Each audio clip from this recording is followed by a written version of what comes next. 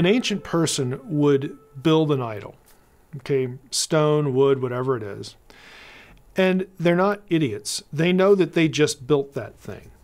The idea wasn't that this is my deity and then it just dies there.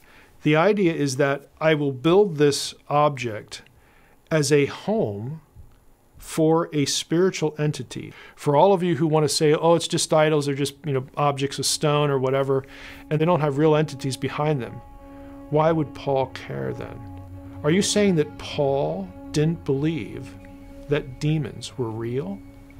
I'm sorry, but Paul did.